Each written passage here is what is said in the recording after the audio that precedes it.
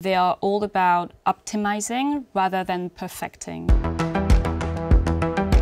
Prada centrally is about classicism with a twist. It's about looking back, looking at the present and looking forward. I'm a sort of classicist at heart who likes to kind of break the rules. And for me that resonates with Prada quite nicely. Beauty is all about something personal and an emotion, trying to blend art, fashion and technology, expressing and exploring yourself and your identity, augmenting one's natural beauty instead of following the ongoing trends.